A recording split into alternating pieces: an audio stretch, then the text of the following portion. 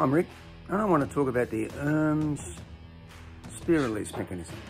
Or should that be pronounced Ermes?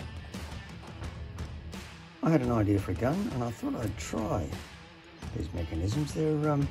Some people speak highly of them, so I thought I'd give it a go. First thing you'll notice about it is that it's a reverse mechanism. The trigger's at the front of the actual mechanism. Some people regard this as an advantage because it gives you a bit more spear gun in front of the mechanism, but I'm not quite of the same opinion. When the mechanism's mounted in the gun, there's a fair bit sort of sticking out the back here, which is the whole point of the reverse mechanism.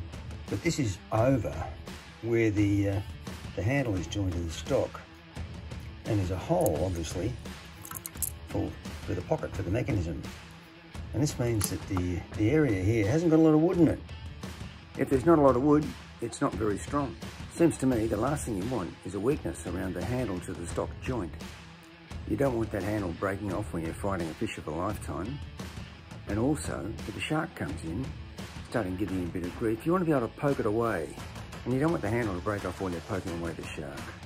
But Ermes make a big point of this being quite a short mechanism.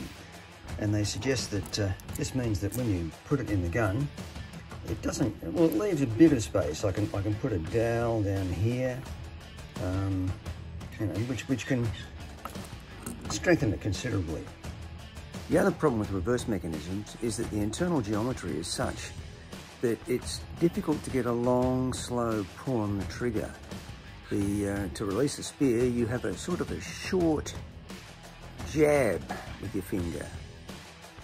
And some people say they don't like this. On the plus side, the sear and the internals use rollers, which should make the action smoother. Of course, the roller's another moving part, and every moving part adds to the parts that can fail. But I've never heard of these falling apart or breaking. The mechanism's nicely made. It looks well constructed.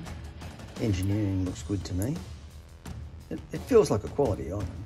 One of the great features is the way in which you install it into the stock of a spear gun.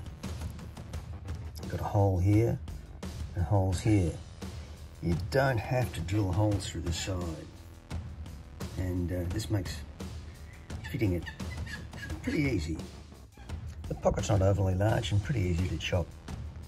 However, the mechanism's designed so that the bottom of the spear here is pretty well parallel with this flat piece here, which is great if you've got a flat top on your stock. But if you want a spear channel, you have to drop the part of the stock where the mechanism comes into contact. In this gun, which I'm starting to build, you can see where I'm starting to make a little rebate on the surface there, the depth of which is about 3.5 millimeters. And it's 3.5 millimeters because when I eventually do the spear channel, that'll be about 3.5 millimeters. Another great feature is the line release. It's ample, it looks relatively robust, which is good, and it sits above the top of the stock. This is a pretty positive feature. It improves the ease with which you can fit the mechanism. There's less fancy measuring and careful cutting to make a slot for the line hook. The mechanism is pretty short from top to bottom. This allows you to make a stock or put a handle with the centre of resistance which is up high, and this improves the accuracy of the gun. Helps to shoot it flat. You can see how thin the stock is above the handle. It's only about 20 millimeters, and that's not counting the rebate for the trigger mechanism. So that thin stock is good for accuracy, but it's starting to look a bit thin to me, especially since there's a mech pocket in the middle. If it's too thin, it's weak. And instead of the handle breaking off the stock, you might just have the stock snapping around the mechanism if you gave it a good bump. I've seen several guns that have been built this way, but most of those are smallish guns, you know, about a metre in stock length. I think when I start to finishing this particular gun, I'll probably lay a piece of fiberglass tape on there, and maybe one under here to the butt pad, which hasn't been installed yet. That and having the handle all-in-one with the trigger guard should make the whole lot a bit stronger. So, do I like the Ermes mech?